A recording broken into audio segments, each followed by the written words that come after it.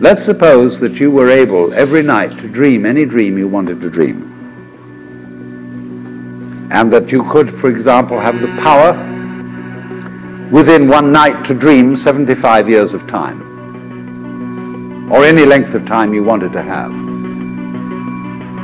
And you would naturally, as you began on this adventure of dreams, you would fulfill all your wishes. You would have every kind of pleasure you could conceive. And after several nights of 75 years of total pleasure each, you would say, well, it was pretty great.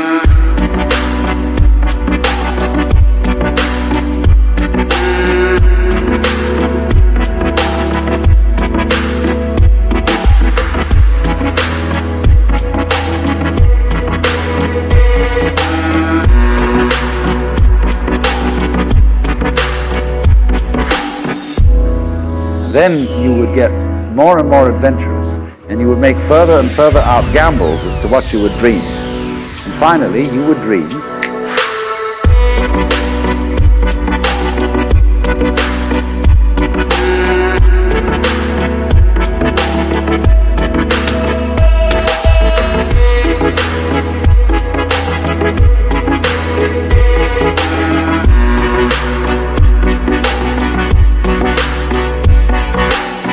according to this idea, is to play that he's not. The first thing he says to himself is, man, get lost. Because he gives himself away. The nature of love is self-abandonment, not clinging to oneself. Throwing yourself out, as in, for example, in basketball, you're always getting rid of the ball. You say to the other fellow, have a ball. See? And that keeps things moving. That's the nature of life. So in this idea then, everybody is fundamentally the ultimate reality.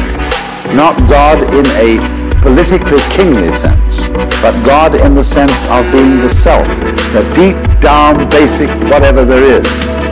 And you're all that, only you're pretending you're not.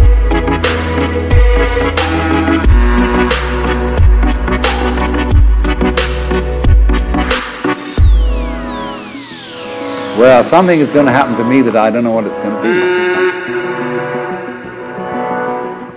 And you would dig that and come out of that and say, wow, that was a close shave, wasn't it? You're always getting rid of the ball. You say to the other fellow, have a ball. See? And that keeps things moving. That's the nature of life.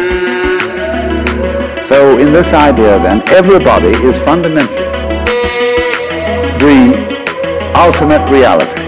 Not God in a politically kingly sense, but God in the sense of being the self, the deep down basic whatever there is. And you're all that, only you're pretending you're not.